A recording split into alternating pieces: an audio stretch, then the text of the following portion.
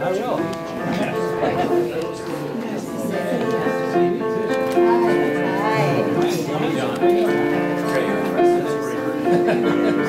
What am I doing the rest of the day? Oh yeah, right. I'm going to the Panama. Maybe I'll see you there. Yeah, it's totally.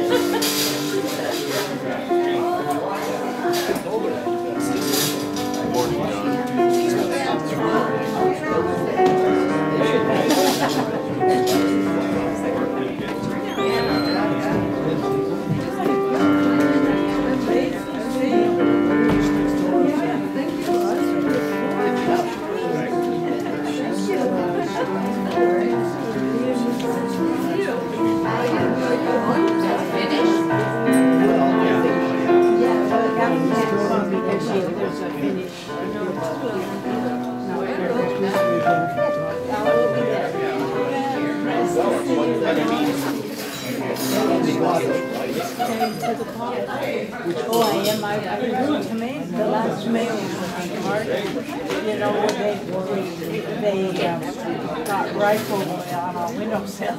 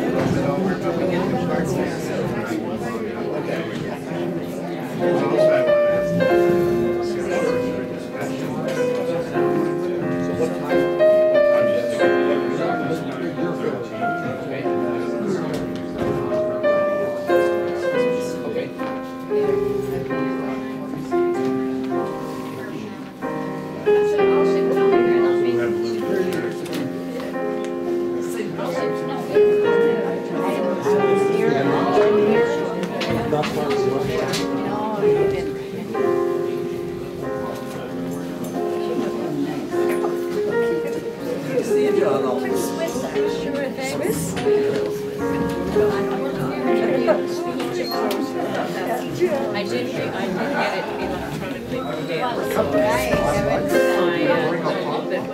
Yeah, put it as long as there's something. Oh, there he is.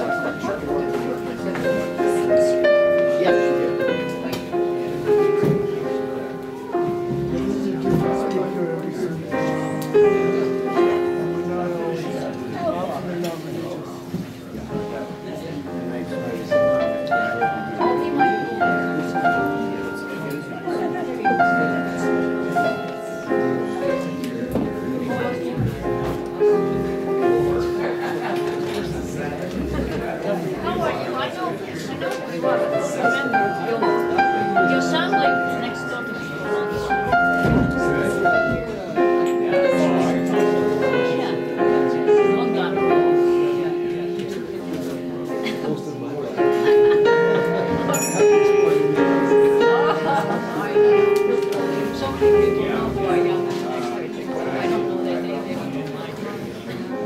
How old is he?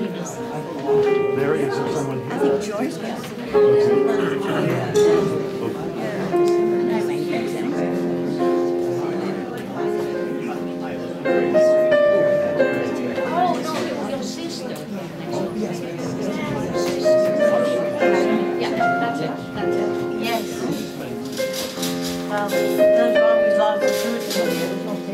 even if we didn't get it together.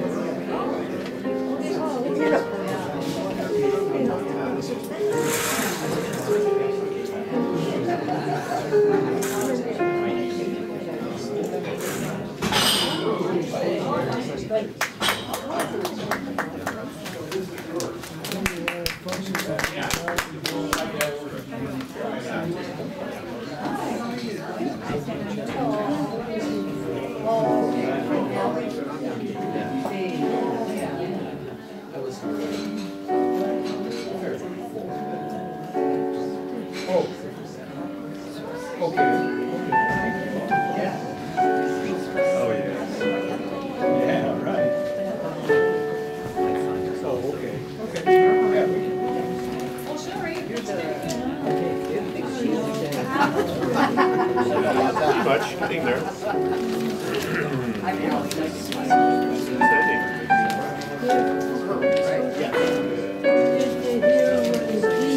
Coming back. Keith is here. He's living at our house now. He's there. Had one yet, I had This might be a better seat for me. I like it.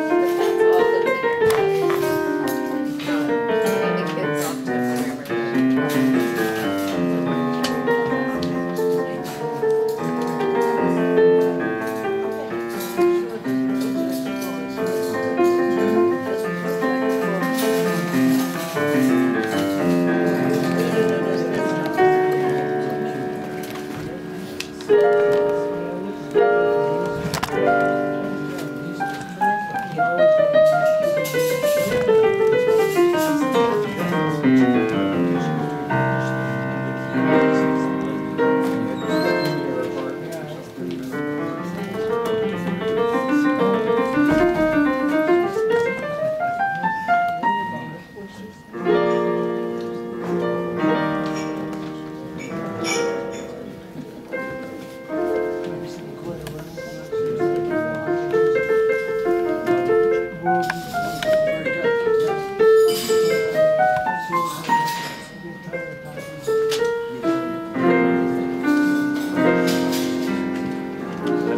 therapy program.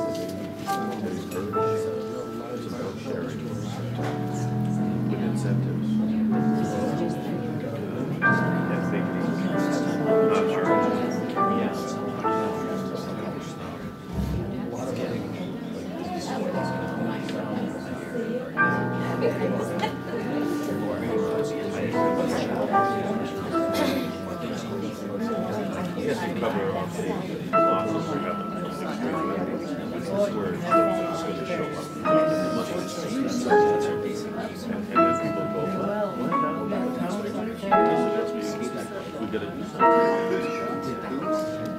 have to go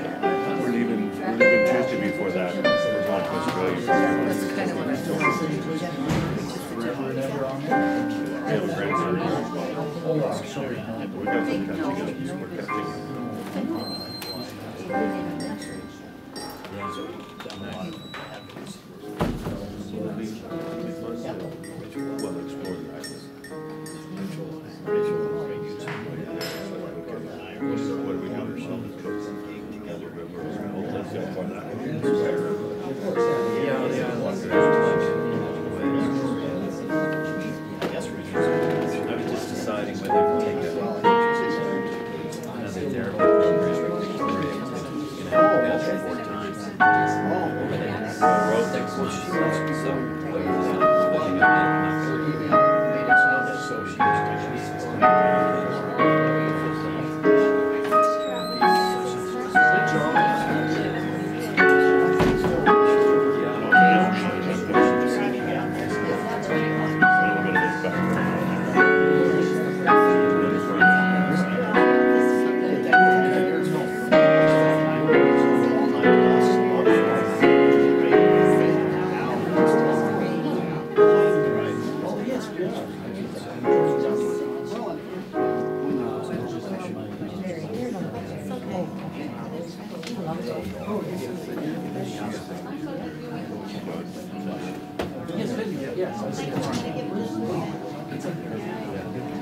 Remind me after this. I'm sure I will.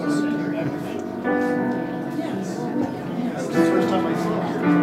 I think we get them at times. Yeah. After that, it's like when I get home, it's like we have this car.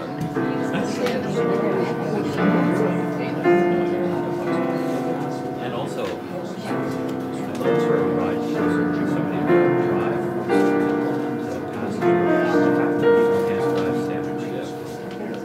It makes a big difference if you can decide what you drive for about 4 hours. I used to. I've done 3 trips the last 2 months. Oh yeah? He always takes it back.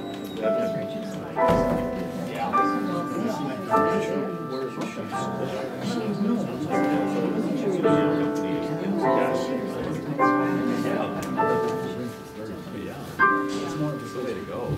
The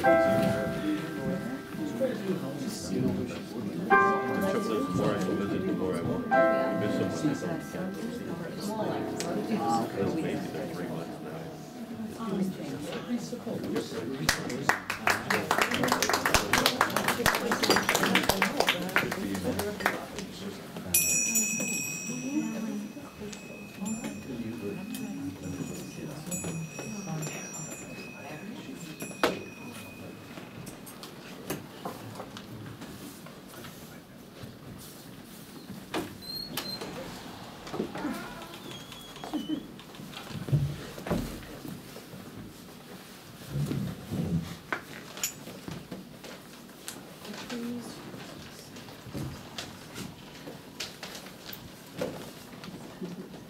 The trees talk incessantly. In the thick of the forest, where the ancient trees ease their massive trunks across the deeply breathing forest floor, I stop to rest against a giant fir, the matrix of 1,000. Its furrowed bark and winged branches sweep to enclose me in its story. I lean back to let it embrace my weariness, and I slip into a dream. I hear infinite underground pathways murmur, conversing in the impossible quiet of carbon and nuances of nitrogen and the omniscience of water. Millions of meshed mycelium transport messages from tree to tree with minute, tingling fingertips. One giant sustains the masses, links the system, and roots the world. The entire forest knows the central secret. Sever the forest from its vulnerable complexity, and nothing but silence remains.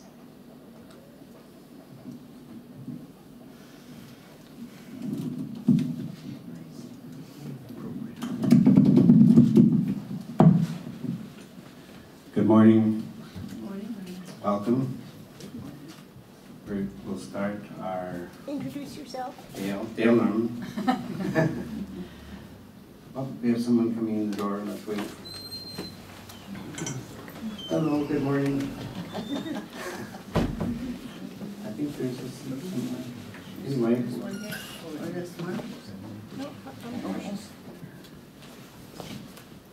So we'll open our morning meeting by our usual method of lighting the chalice flame, which is a symbol of Unitarian action and thought, diversity around the world. So, of course, Unitarians are a dynamic group, and their creed changes as the times go by. And now we no longer want candle wax on our floor, so we use LED candles.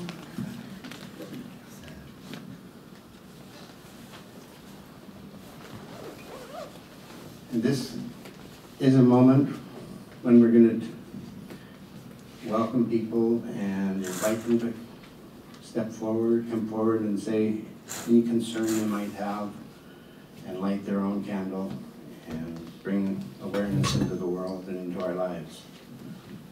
Would anybody like this? Either a joy or a concern. A joy or a concern, or Michael's idea is perhaps an idea. Oh, that's good. And introduce yourself.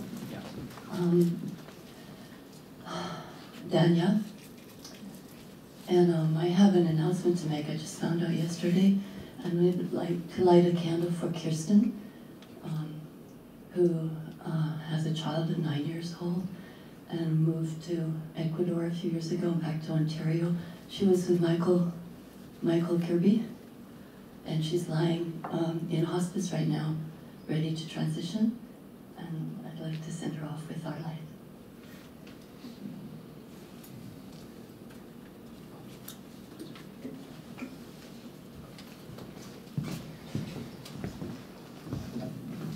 Hi, my name is Karen, and I have a candle of joy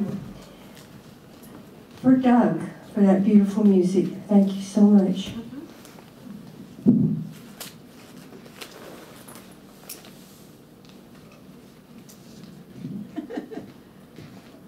Thank you. Hi, I'm Anne, and I'd like to light a candle of thanks to Herb Hammond for coming today. Thank you.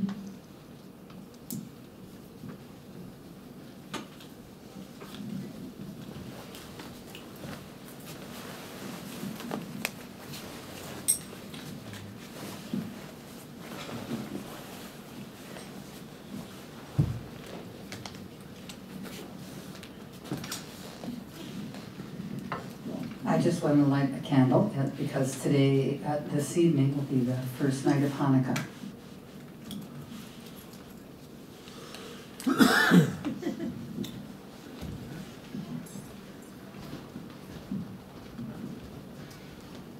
Oh, I'm Allie. I'm Kevin.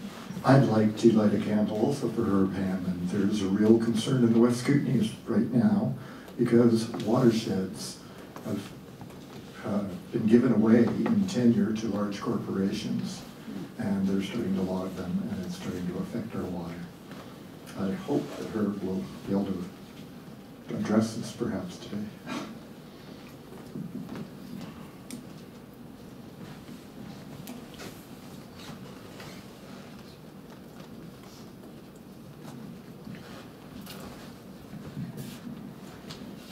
Is there any other thoughts, any other motions to bring forward?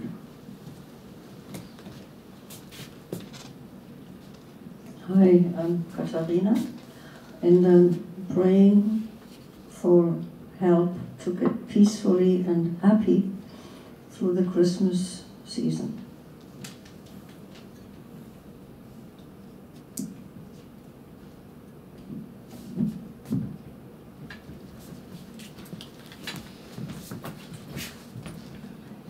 Hi, my name is Erica. I'm lighting a candle for Jack Ihas. His father transitioned very suddenly, and it's left a hole in his family.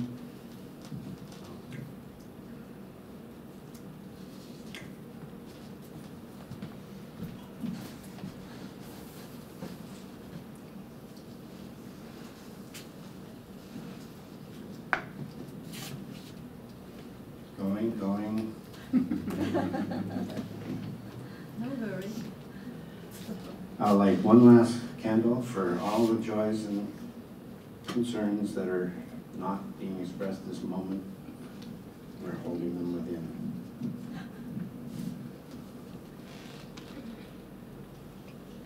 and they're slightly out of order, but the next piece is our next. Oh. I'll hold this way. Here, I'll just put it on.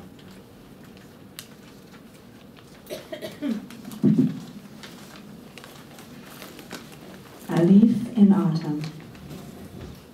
Imagine for a moment what it's like to be a leaf in autumn. All summer it has been playing with the breezes and the sky, the heat of the day soaking into every minute fiber. Freely it passes the gift of light down all the mysterious channels of its tree into the deep and fathomless darkness of the fragrant earth. But in the fall, perhaps what happens is some of the earth rises. Silently, it climbs the Cambrian layer cell by cell, creeping carefully day by day, up and into the veins of every single trembling leaf. Then, like alchemy, the minerals from the depths transform all the simmering shades of green into shimmering gold. The leaf dances, exhilarated in cool winds, performs one last sachet, then sinks softly to the welcome earth, knowing that this is where it all began.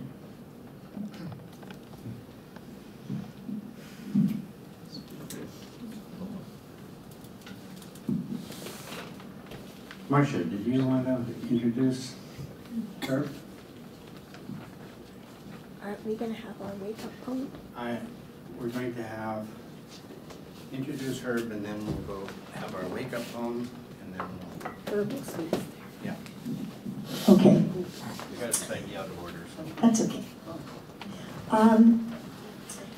I would like to welcome Herb Hammond to our service today.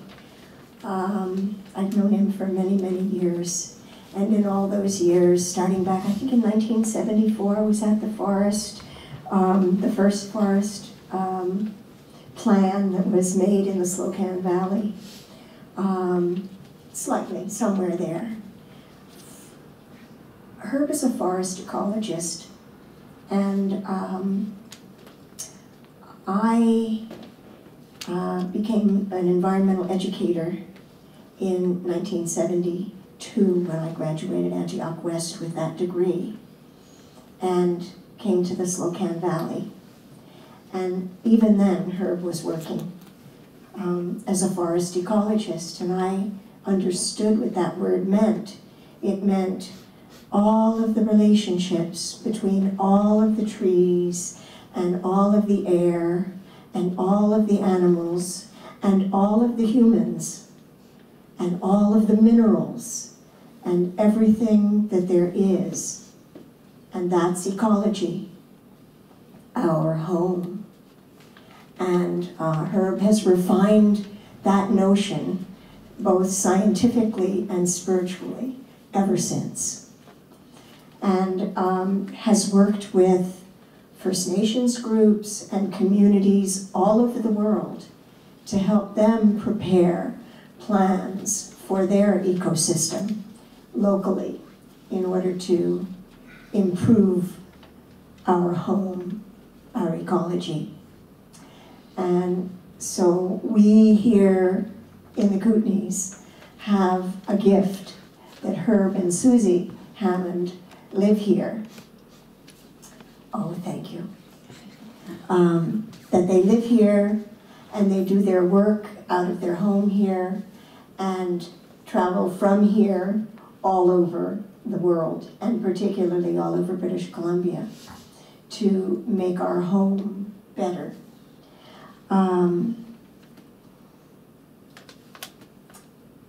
Okay, now, Herb Hammond will talk after the next poem. This is our wake-up poem. This is our transition poem.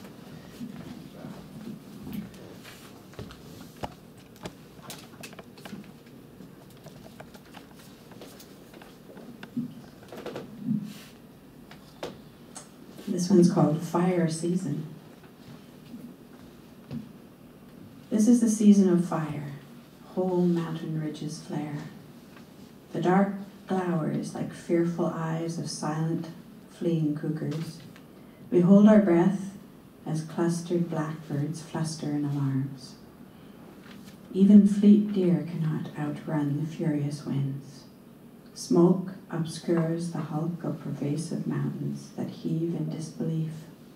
Panicked bears climb desperate, burning trees. Huge hills close in, no longer green in the heavy haze. The smoldering sky hides the sun and sets the vermilion moon to howling. Our children are inhaling ashes. Wailing birds catch fire. We cannot escape the terror nor the beauty. The fire rushes down the flanks of astonished mountains and into our flaming hands. How's your mic?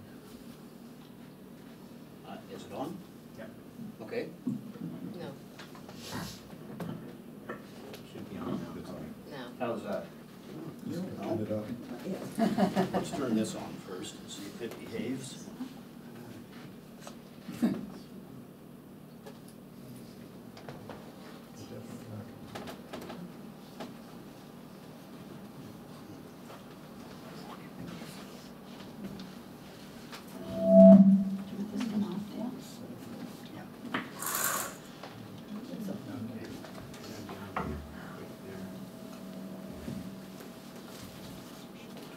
Try that here. Okay, please clean. Yeah.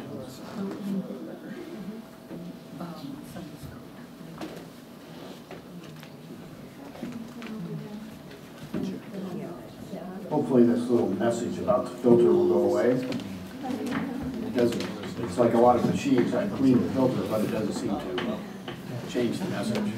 Let's give it a minute here.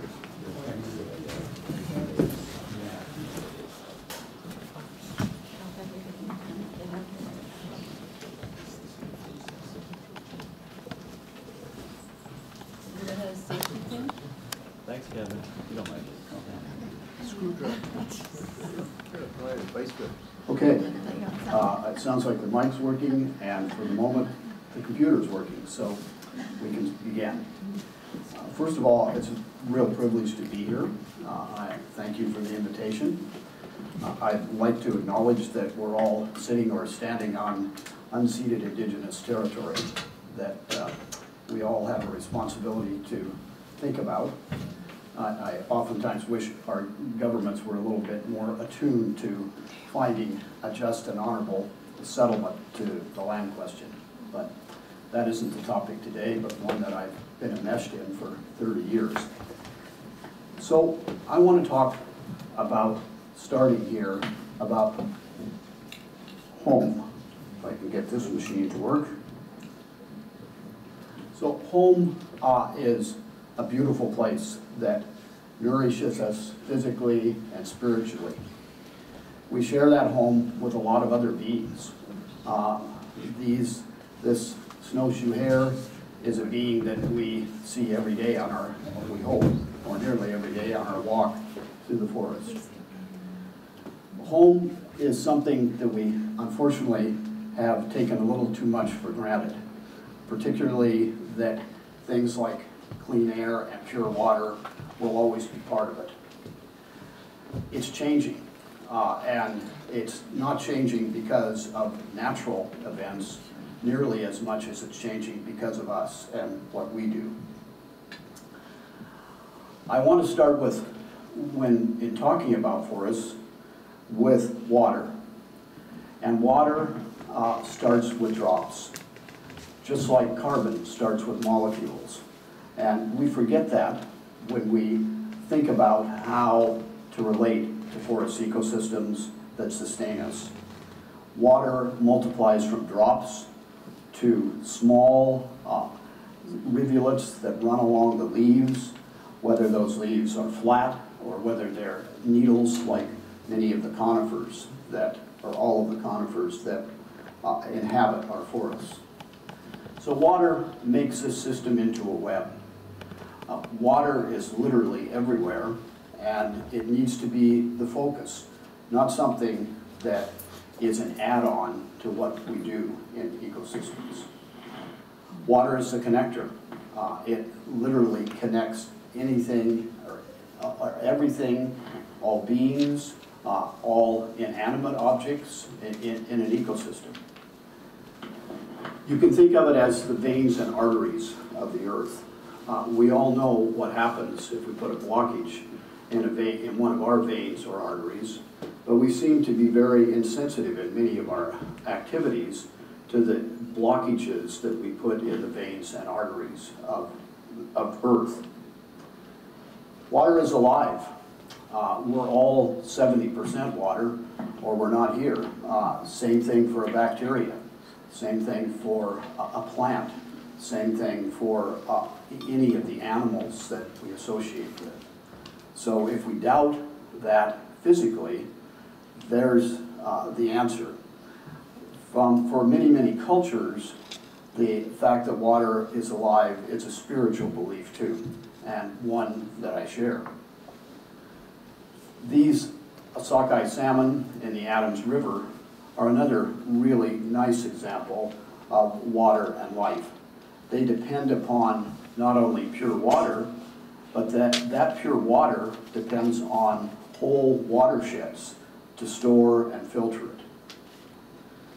So let's think a little more about water conservation. This is a picture of an old-growth forest, or a late successional forest, characterized by big old trees that are specific to the particular site. Every landscape has old-growth forests, or did. They look different in a boreal forest than they do in a temperate rainforest or in a montane forest where we live, but they all have similar characteristics. Old, big trees for the particular site, multi-layered canopies, lots of fallen trees that are decaying in the system, and they also have the highest level of biological diversity. But when it comes to water conservation, go back to thinking of those drops that I showed you. Think about the fact that a small tree, like this little one in this multi-layered canopy, has thousands of needles. These big trees here in the upper part of the canopy have millions of needles. So they're, just like with photosynthesis, they filter and control the energy of water and conserve it. Similarly, they also are responsible for the largest amounts of carbon sequestration or carbon capture and storage. So they do it better than any other system. You can also make the generality that that's true of all intact natural forests, regardless of their age, do it better than tree plantations, but the old ones do it best. They also have the highest level of biological diversity, which is important for our health and well-being as well as the system. An interesting part is the largest 1% of the mature trees have about 50% of the biomass. So if you doubt their role in carbon storage and in water, there's an interesting fact. Water starts with watersheds. This is a picture of the boreal forest along the Athabasca River here. You can see individual watersheds that grace the area. Each of these little channels is a watershed. Each of the little side channels is a watershed. Indeed, if you want to take it down to the natural understanding, every crease on the face of the earth is a watershed, and all of Earth is a watershed. So think back to that web. Think back to how water ties everything together. That's how it works. So if we want to take care of water, we have to think of three things: quality, quantity, and timing of flow. When we look at a natural system, we need to understand as a baseline the natural quality, quantity, and timing of flow, and then decide what, if anything, I emphasize, if anything, we can do in that watershed without detriment to the water quality, quantity, and timing of flow. So if we plan right, things like timber, minerals, tourism, urban development become byproducts, not the main focus. We've gotten ourselves in trouble by seeing them first and water second. So, given that picture of how systems work and how water works in them, where are we today? Well, we used to have a Forest Service that was a public agency responsible for looking after forests. It's gone. Legislation, regulations, and standards governing what happens in forests are gone too. If you doubt that, try to phone a government agency and find out what standards a timber company has to meet in managing your watershed. So we've shifted to this Orwellian concept of professional reliance, where we have no government oversight of public forests and have turned that entirely over to professionals in the employment of industry. So that means accountability is gone. It's very, very difficult, if not impossible, to hold anyone accountable.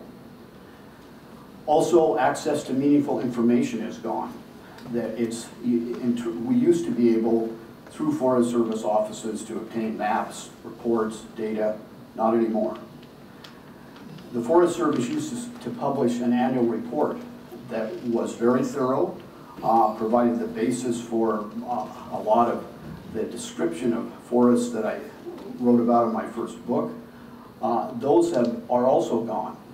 And in spite of the fact that even agencies like the Forest Practices Board has urged government to reinstate them, that hasn't occurred. To me, someone there recognizes that information is power. And so withholding information makes it hard to have a constructive debate.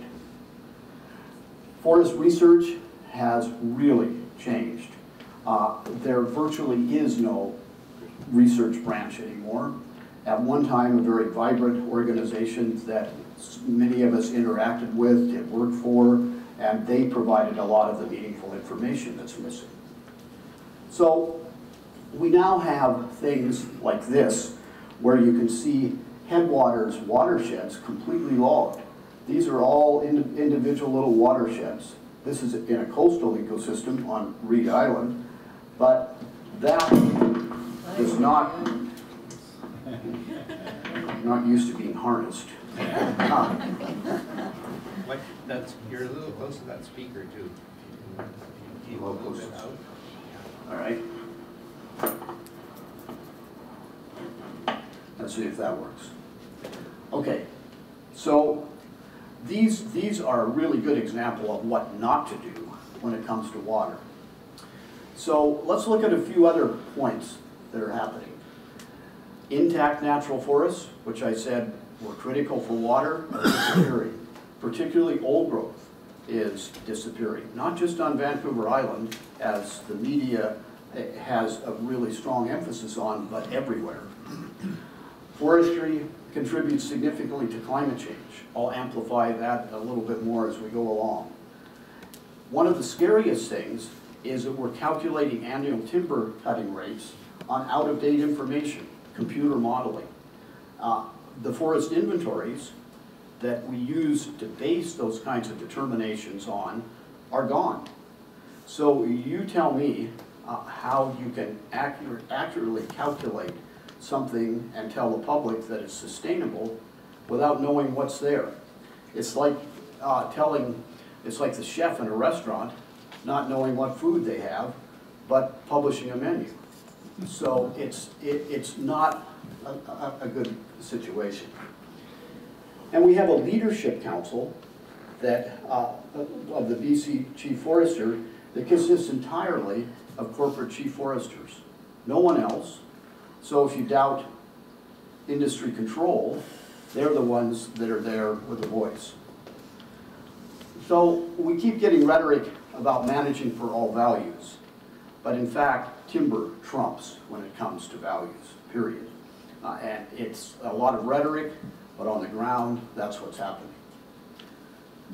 It's also been curious to me that for decades, BC, which has the biggest volume, highest quality forests in all of Canada, produces less jobs per tree cut than any other province. In round figures, here in BC, it takes about 30 logging truckloads to produce less than one job. 30 logging truckloads. We have known for decades that basic value-added manufacturing, particularly to a secondary and tertiary level, could change that to 5 or 6 jobs for that same amount of wood. And log exports have soared in the last 15 years. One of the bad things about that, as well as the obvious, is that much of those logs that are exported, or for that matter, marginally manufactured lumber is exported, remanufactured into high-value goods, and sold back to us.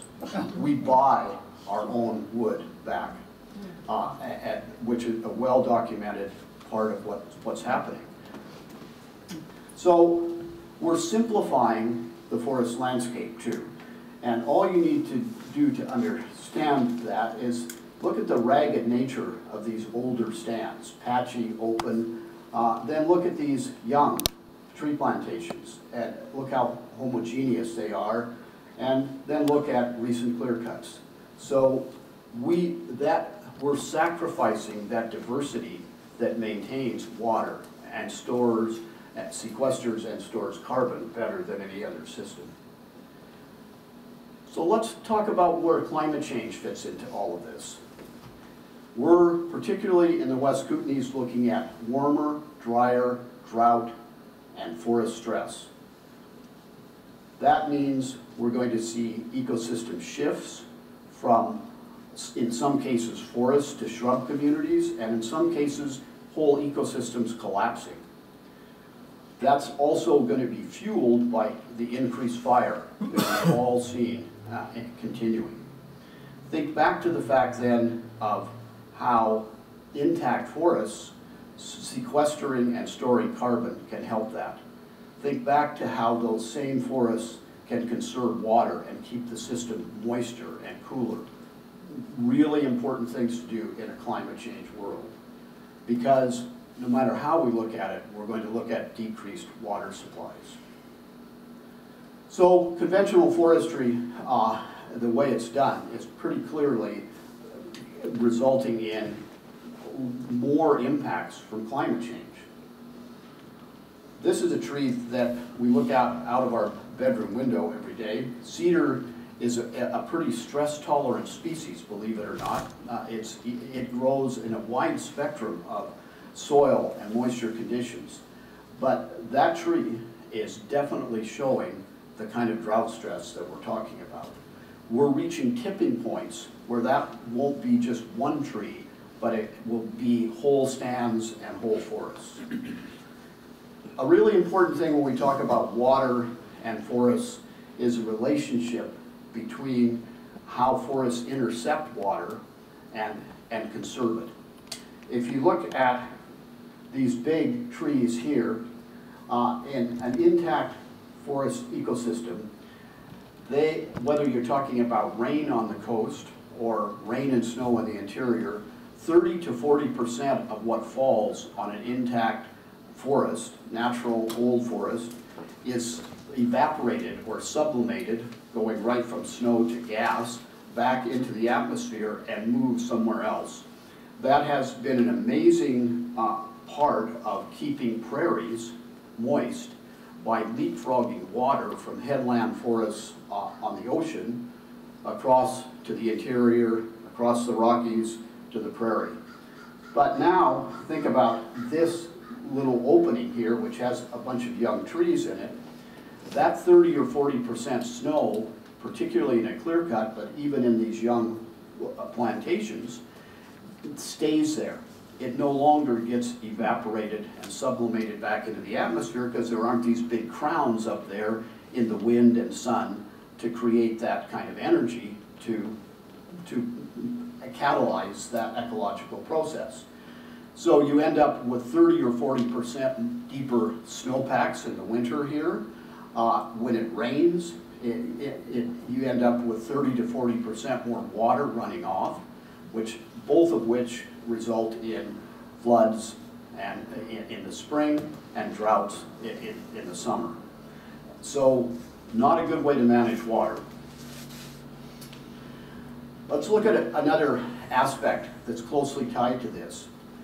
We've warmed the whole Earth by about 1 degree already, Celsius. And winter temperatures in Canada, according to Environment Canada, have gone up nearly 3 degrees Celsius in many places. Well, for every degree Celsius, the atmosphere holds 7% more water. So you desperately need that multi-layered canopy of old forest to manage that water. That means we have rivers of water in the atmosphere that result in many more intense storms, deeper snowpacks, a heavier rain. Those deeper snowpacks, because of the relationship I just mentioned about multi-layered old forests, with young forests like we've converted so much of the landscape to, melt faster. That leads to the spring floods and fall droughts that I mentioned. So we're back to the concern that the way we're doing it doesn't work, particularly in a climate change world. Let's just reflect for a second on where we live. We live in an inland temperate rainforest. If I plopped you down in a forest on Vancouver Island that wasn't a tree plantation, or up the lower coast, you would see the same tree species. And even though we don't have the level of precipitation here, we've had several things that have maintained this forest. We've had summer precipitation, June rain. I remember trying to hay for many years in June. It was impossible here because you always got rain, not anymore. We had big snowpacks that melted very slowly, and so between that and the summer precipitation, we kept the soil moisture up so those species could survive that were typical of a temperate rainforest. So we had high humidity throughout the year. That's gone. Climate change is very rapidly changing the basic nature of the forests here. So logging the way we do it is not really our friend right now. If you think about the actual carbon impacts that happen from logging, the annual carbon that is released every year in Canadian forests is greater than all the cars and trucks in Canada. When you log, people talk about long-term storage of carbon. Well, within about 60% or more of a tree after it's cut is back in the atmosphere within 5 years. Long-term storage of carbon is less than about 1/4 of the volume of the trees that are cut. And most importantly, and something that we need to think really soberly about, is that when you cut down an old-growth forest here or on the coast, it will take 250 years at least, if climate change doesn't stall that, to get back to the same level of carbon capture or sequestration and storage, and for that matter, water conservation, as it did before you cut the forest. In the boreal forest, probably 100 to 150 years, but a similar kind of phenomenon. This is an interesting statistic that the Sierra Club has recently put out that shows how much we've gone from a carbon sink to a carbon source in forests in BC. The left-hand gray column there, it shows BC's total emissions in 2015. But notice that it is without uncounted forest emissions that come from logging. If you look at the center one, that's the amount of emissions from logging right here in 2015. 2015, by the way, is the most recent reporting date. So, which also makes you a little bit wondering about things. And so that is interesting how they don't tie the two together, but note that the emissions from logging and forests are greater than all the other emissions put together. So if you look at the third tall one, that's the Sierra Club's estimate based on wildfire in particular of how much the emissions were in 2017. So this is not a small problem. This is a huge thing, and it, I have to say, almost infuriates me as a forest ecologist and a licensed forester that no one's talking about it, like it doesn't even exist. So this is a quick, these things become kind of mind-bending here, so we won't spend lots of time, but this is the global picture. The United Nations Environment Report that just came out last week shows that we're basically doing business as usual. If we were implementing accepted public policy, we would be here, but we're more likely here. And this is the kind of emissions reductions that are necessary to keep warming below 2 degrees and below 1.5 degrees. Simply put, if we're going to reduce warming or keep warming to 2 degrees Celsius, we need at least 3 times the current commitments, and 1.5, 5 times the current commitments. Well, part of that is the issues about forestry and forests and what to do there. I wrote a book in 1992, and I wanted to just stick this quote in that was actually was 1991, shows you. But it was obvious then to me and to many people that we had to change, that climate change was upon us then, and we have not done that. We have ignored science, we've ignored common sense. This is a picture looking up the Little Slocan River from the front of where we live. This was taken about 15 years ago. That's what it looks like today. That's caused by 50 years of logging in the Little Slocan River watershed that has resulted in landslides, aggradation, where the whole bedload of the river moves every year because of the volume of the water. And when it comes down the river, when the gradient of the river changes and levels out, it collects, and so it gets deposited there. So if the river looks like it's disappearing, it is. The water is now running in the rocks. If you're a fish, in many cases at different times of year, you can't find a water course to get through there. And just upstream, we have a major landslide that's occurring on what's called a came. A came is a place when the ice sat in the valley there as it melted on the sides and the water ran off, it hit the valley walls, and there were ponds that settled out silt, some that moved more rapidly, so it becomes layered with silt, sand, clay. So they're known to be unstable landforms to begin with, no question about that. But we have exacerbated the problem by undercutting that bank every year from higher peak flows that and annual flooding that are higher than normal and a direct result of forestry in that watershed. There are people that live up there that have had to move their house, and their house becomes more and more threatened. You can see here that, and imagine that with peak flows that are higher every year, this keeps getting undercut, washing silt into the river, and creating an overly steepened bank that keeps falling in the river. Without adequate ecological restoration and changing what's happening in that watershed, this will continue for decades.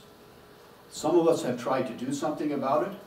There is no one in the provincial or federal government that has any responsibility for this.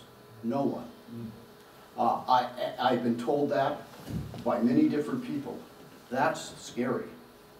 It's not just a problem, it's scary. You forgot to show the clear in the silted water. Sorry? You forgot to point out the clear in the silted water? Yes.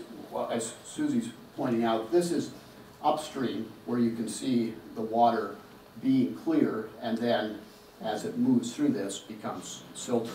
This has affected the whole Slocan River. If you drive up the valley now from below Passmore, the river looks very milky. It's because of this. So let's go back to water here for a minute. Water can either transmit the essence of life, like we've been talking about, or it can magnify and transmit our mistakes. I've shown you some examples of both the former and the latter. We don't want the latter. That's our choice. Right now, we're not making very good choices. We do things like this. A headwaters clear cut with an aggressive yarding corridor almost down to the creek in a domestic watershed. The company that did this said, don't worry, we know what we're doing, it will have no impact on the water. You don't have to be a forest ecologist to know that that's a stupid comment. So we have a choice to make here, a path to go down. And we're right now kind of in a situation where that path might be a little bit unclear, not so much of what we need to do, but how to get to what we need to do. When it comes to the public interest, there's only one forest for all values, not many forests for all kinds of values, which means that we have to decide on a hierarchy. We have to give priority to the most important values. Well, obviously, the ecosystem and its integrity is the most important value, because otherwise, these other values don't exist. And simply stated, economies are part of cultures. They're not ahead of cultures, they're part of cultures. So we have to quickly orient our values in that hierarchy, or these problems are going to just escalate. The Dalai Lama is a personal hero of mine, and he says it very succinctly. If humankind continues to approach its problems from the perspective of temporary expediency, future generations will face tremendous difficulties. Pretty good common sense. So, if we're going to relate to forests in both proper ways, spiritually and physically, then we need to appreciate their subtlety. The fact that they're not only trees, which are the framework for a forest, but many other small things, like this redberry on feather moss in the Tessinon or Labrador, like these caribou moving quietly through an aspen coppice in the boreal forest as I was walking along doing my work, hardly realizing they were there until I suddenly got a little more in tune. Those subtleties, those parts, even if we don't understand them, they need to be maintained. It's not like they're unimportant. They're part of that web. Well, I want to just take the time to read these couple of slides here because they're important information coming from a recent US report. The same thing applies here. Standing forests are the only proven system that can remove and store vast amounts of carbon dioxide from the atmosphere at the scale necessary to keep global temperature rise below 1.5 degrees Celsius this century. It is therefore essential to not only prevent further emissions from fossil fuels, deforestation, forest degradation, and bioenergy, but also to expand our forest capacity to remove carbon from the atmosphere and store it long term. If we halted deforestation, protected existing forests, and expanded and restored degraded forests, we could reduce annual emissions by 75% in the next half a century. If fossil fuels were rapidly phased out during this time period, we could reduce the amount of carbon in the atmosphere, meet the goals of the Paris Agreement, and avoid catastrophic climate change. But we cannot solve the climate crisis without a major scale-up in forest protection and restoration across the planet. We must not only protect remnant primary intact forests, but also conserve and restore less pristine forests. If you use the internet, look at the Dogwood Alliance, which is based in North Carolina. Interesting report that is very applicable here too. I think they did the whole planet a service by putting the information together the way they did. So now let's shift gears to a different way of thinking. When I start in a forest, I not only start with water, but I start with this wisdom that I've learned from indigenous people. We're not talking about resources, we're talking about identities to be respected, not objects to be dominated. We have to start with big landscapes, so as large an area as possible is how we build effective plans for water and carbon storage in a system and protection of biodiversity, because landscapes hold the little parts, they hold the patches. So it makes sense, if you're talking about a watershed, you don't just start with patches in it, you start with as large a watershed as possible. And you also look at what's there, the natural composition, structure, and function. Composition are the parts, structure is how those parts are arranged, and function is how the composition and structure work together in ecological processes. That has to be considered through time. It's not a static process. And when you make a plan, a topic that's beyond today, but a really important one, is that we have to deal with what climate change is dealing to us. We have to think about that carefully in how we do that. So the other thing that's really important is being old. The older I get, the more I like this. Old is better, old and big is even better, and old, big, and complex is best. We need to see old natural forests as non-renewable resources. They are.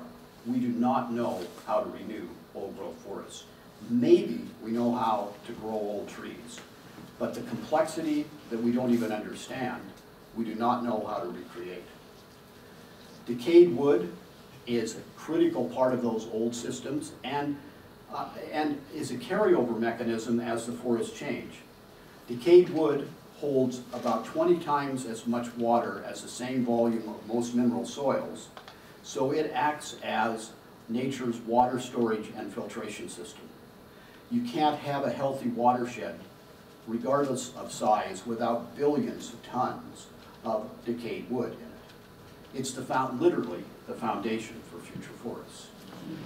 And that whole system is held together by a network of roots or hyphae from fungus, from mushrooms being the fruiting body. They depend on decayed wood as a substrate, so they're connected up there, but their roots are so fine that you can put 2 or 3 kilometers of them in a gram of forest soil that you can hold in the palm of your hand.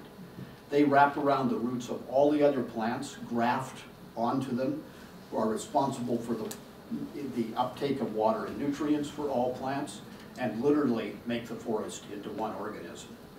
So it's an incredibly fascinating and complex relationship that we're just beginning to learn about. So let's talk about then, given those understandings, about forestry. Forestry isn't a science. It has selectively grabbed some science. It has focused some research to get the answers it wanted to tell us that it was science-based, but it's not a science, it's a practice. And it's largely an industrial definition, not a definition based on water, not a definition based on biodiversity or conservation or carbon storage. So we need to change that rapidly. And it's not a small thing. You can't just tweak how we do forestry right now. We need to change it. And it needs to be directed first by what's happening in climate change, then water, then biodiversity conservation, and meaningful employment with socially responsible economics. E.O. Wilson, who is the father of conservation biology, says it pretty starkly right now that we have to set aside at least half of the planet for conservation, for water, for biodiversity, or we're not going to make it. So I have the pleasure to study in some of BC's better libraries, and in the process of my deliberations in these places, I've kind of adopted a land ethic. Although Leopold says it very well, that it changes the role of people from conqueror to just member of the community. I feel really strongly that that's how we have to start. We have to feel humility there, not arrogance. We have to feel love, not conquering it for money. And if we start from those places, we end up with different results. This kin-centric relationship that we have described as ecosystem-based conservation planning looks like this. Economies are part of human cultures, and human cultures are part of ecosystems. So the ecosystem is the big bowl. It holds the cultures. And within those cultures, there are economies where people relate to people providing the goods and services they need. Note that about half of that bowl doesn't have human culture or economies in it. That's honoring E.O. Wilson's advice that we need to protect at least that much to maintain the fabric that sustains us. So this approach is guided by some simple principles. Focus first on what to protect, then on what to use. What to protect are fully functioning ecosystems from the scale of this darning needle on a bluebell to whole watersheds. When I put those words into practice many years ago, it really changed what I did. It was a profound change. Simple words, but a big change in how you do things. These plans are built on ecological timeframes that 250, 500 years and beyond, generations live through these plans, tweak them, modify them based upon good information. So plans that are full cycle for salmon, for trees, for water, and even for the rocks and minerals. We achieve these priorities through a system of networks of ecological reserves and cultural reserves. I work with a lot of First Nations, and they're much more in tune, in general, with their part and role in ecosystems. So we design both ecological reserve networks and cultural reserve networks at multiple spatial scales. Let's look at an example to see what I mean by ecological reserves at multiple spatial scales. This is, you'll recognize that silhouette as Labrador, or Nitassinan in Inyo Moon. So that Forest Management District 19, we created what we call a protected areas network. The green and blue shading areas represent large watershed areas and a caribou habitat that were protected at that scale of about 7 million hectares is that area. Then within that smaller unit, we designed a slightly finer scale of protected areas network as the camera zooms in. This multiple spatial scales, for those of you who take photographs with a zoom lens, is exactly like that.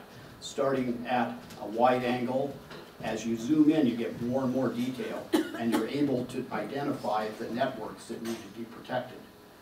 Then we get to the next one being a watershed and if you think of that watershed, all the pink you see there are ecologically sensitive areas that people stay out of, or the recommendation of the Innu was to stay out of those areas because they're forested bogs, they're very wet. And finally, you see that little red area.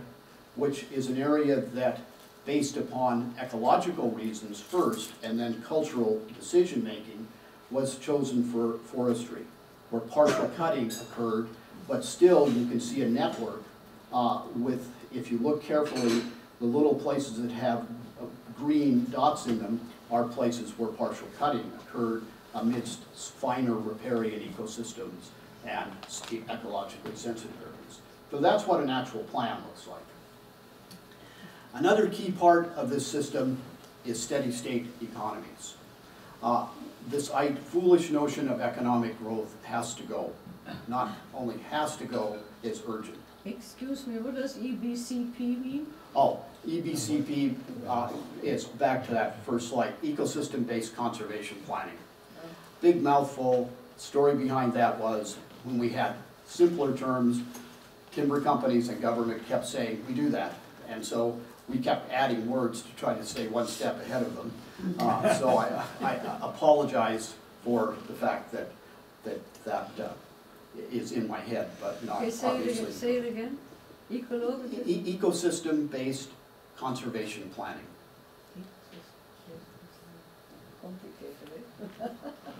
Yes, a sidebar is I'm working on a book with a Haida artist to try to figure out a simpler way of saying that too. So steady-state economies are built around community-based economies, which are the only economies that have ever been sustainable in the long term. Neoclassical economists will agree with that statement. They're the only ones that have lasted, not artificial global economies that are built on the destruction of local economies, local ecosystems, and local people. So increasingly, what we do in ecosystem-based conservation planning, thank you for reminding me to repeat that, is ecological restoration. Ecological restoration, though, needs to be approached with humility. Ecological restoration means stopping making the decisions that have created the problems. And we also need to recognize that assisting natural processes is all we can do. We can't go to the store and buy a big tree, or go to the store and buy a soil profile. So here's a couple of quick examples of that. This is Galiano Island, where we worked for about 20 years with the Galiano Conservancy to take on the challenge of how to restore an old-growth forest. This was a clear cut. These are 35 to 40-year-old tree plantation that we're reestablishing the diversity in without machines, moving big fallen trees, killing some of the young trees, creating holes and diversity, all by hand with block and tackles. This is work that we do with the Hecla First Nation for about 30 years that we call ecocultural restoration, where one of our focus is the restoration of food and medicine plants like this hosham or supalele. And this is an example, not of one that we've done, but of the Slocan Integral Forest Cooperative in the Slocan Valley is doing some nice wildland-urban interface cutting, focusing not on cutting the big trees, but removing fire ladders, creating diversity in the stand. Good example of what needs to be done. And in Harrah Proctor, where we did the initial ecosystem-based conservation plan under which that community forest operates, there on all sites they leave full cycle trees. So no clear cutting, those trees get left to grow old, die, store carbon, manage water, fall down, enrich the system. And in that system, because of a small mill, they produce 5 to 7 jobs for every 30 truckloads of trees, compared to that less than 1 for the rest of the province. So let me leave you with some final thoughts here. This is not rocket science, and it's also kind of like this person.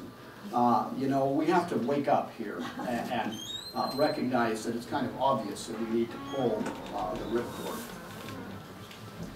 I've been talking about stewardship, which means sacrificing in the present to protect the future. No more difficult than that.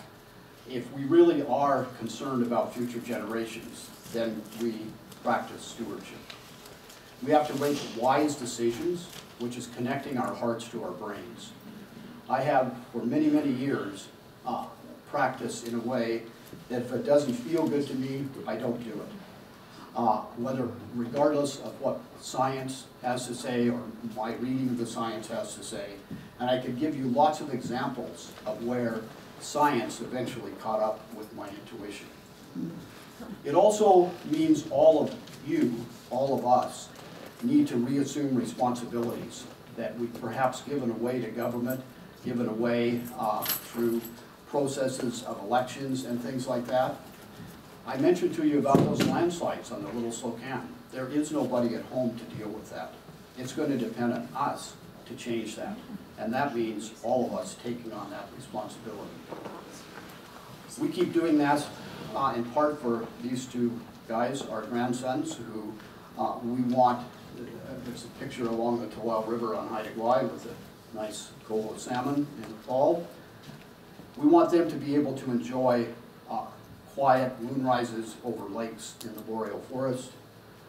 In order to get there, we need to learn to think like a forest or think like an ecosystem, and we can have a happy ending. Thank you.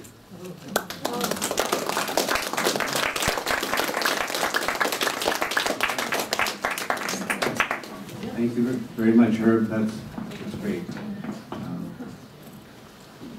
We have very little time for discussion, but last we want to finish this with a poem, this last poem.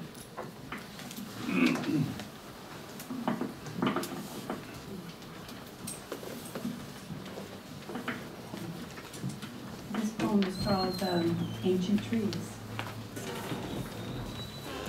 I listen to the whispers of immense old trees as they breathe softly through the withering leaves of autumn, and imagine a ceaseless hymn to the quiet sky.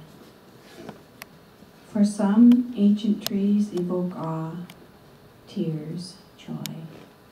Others say, fell them that we may record our emptiness. For me, the old trees emanate a sacred repose. I sit still and silent in the dwindling forest, as the earth speaks its peace to me through the enduring presence of the ancient trees.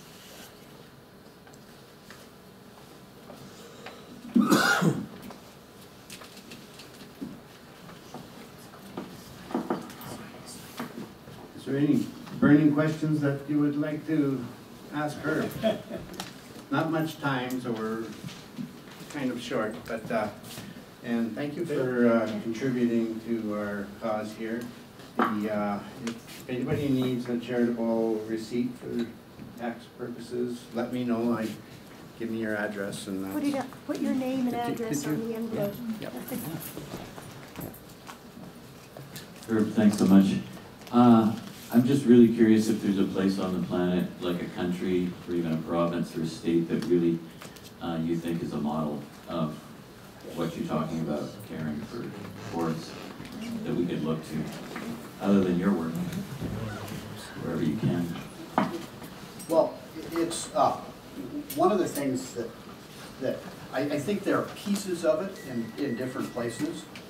I think some of the Central American countries, Costa Rica, places that have given legal rights to ecosystems, to water, to rivers, are a good example of what needs to be done. David Boyd, who is a law prophet at UBC, but also now the UN Special Rapporteur for the Environment and Human Health, has eloquently called on us in Canada in particular to initiate litigation to try to bring that to the forefront. But it's a tough slog because the developers have the ears of our governments the way they work. We can really hope that proportional representation passes, because that will be a step in the right direction towards that. It's not a panacea. I think that there's probably nowhere that you can actually just pinpoint as a perfect example. Pieces of it are happening in a lot of places. One of the most important pieces that we don't have in Canada is for the people who own the land to manage the land. We have across this country given away public land to private interests. We don't have public forests. We do, people would like to tell us we do, but they're private timber supplies, they're private mineral supplies, with few, if any, abilities of government to prevent development. That has really accelerated in most recently. So if you have a fervent thing to say to government to help fix this, is we need to start by ensuring that our public lands are both managed by, planned by, and held by public agencies that are accountable to the public. And we can change that. Other countries have done that, but it's a huge benefit to industry, not just industry in Canada, but industry around the world. That's why the tar sands continues on. That's why logging that doesn't have value-added manufacturing continues on, because it keeps our resources cheap. So there's a couple of ideas that of that. But those are some of the roadblocks to it. Yes. Thanks, Herb. I think we are going to have to cut it off, and I'm sorry about that, but bring any of your questions to Herb after. And I'd just like to ask one public question. Okay. Have you put this on YouTube, your presentation that you gave today? Is it on Facebook? Or if not, what's a website, and I'll try and get it on there. I think other people have put the presentations I've done at different times on YouTube. I confess that we don't have a YouTube connection that way, but I'm happy to share this. I can. Website? Yeah, if you know, the simplest way to me, for me, if those of you who want a copy of this, I can make it into a PDF and put it up on our website and send you a link to download it. That's probably the simplest way to do it. So. Can I say one more thing? Can I say one more thing? It's more Just of a a public second. announcement. Hi. You see me videotaping. Many of the presentations, the sermons, the voicings that come from the Unitarian Spiritual Center here in Nelson are getting posted on our Facebook page. And that's the Nelson Unitarian Spiritual Center. I can't tell you exactly when it'll be posted, but it will be posted. And then the other, I'd like to say one last thing. Yes. It's a public announcement. I wasn't very good initially, but there is a Kootenai Watershed .org, and these are domestic watersheds that they're now going into. They've granted them to the larger forestry companies in the West Kootenays. And exactly the destruction you're talking about is happening. In fact, there's a lot of specific, obvious landslides happening into people's watersheds, avalanches happening into people's watersheds. We need everybody in the Kootenays, whether you're on a domestic watershed or just in the municipality of Nelson, you've got to support this westkootenaywatersheds.org. We have to take local control. Okay, I'm sorry, we have to cut it off. We have card players that are coming, and it's a very difficult space to hold. So it's our opportunity to extinguish the flame, I'm afraid, and there. Can you hang out for a while? Sure, Herb will hang around for a bit, and we'll have a few announcements. Elizabeth has a couple of copies of her book over there. If anybody would like that. It's a great book. Beautiful book. Can I make as sort of one question? As the president, of course. Not anymore. But Herb, thanks for the talk. It was really great, and I think people are at a time when we want to know how we can. What's the answer? How do we get involved? And from my look at it, and I'm asking you if you see this as a piece of this. I didn't hear. It's about following the money. in some ways, that this is happening for profits, and that we all have money, or people that have money invested in mutual funds and RSPs and different things, could be in companies whose mandate is to make profit and is doing these things. So now we have some opportunities for local investment is coming, where you can move your money from big corporate investments where you might get returns to local investments where you have like a Proctor managed forest situation. And I think we have to look and follow the money and change the things there, because politically we haven't been very successful to combat that lobbying and things that are really, this is really about profit. And it's profit that they're doing on our behalf. That's the sort of hypocrisy of the whole mess that we're in. How do we undo this? Steady state economies. Look at the Center for the Advancement of Steady State Economies on the internet. It starts with Herman Daly's work as an ecological economist. Brian Check has written a wonderful book called Supply Shock about how to do that. Really good resources, and that's a good place to plug in, and it's practical. You can apply it. But that's a really important part of this. Growth, economic growth has to end. It's we have to have degrowth.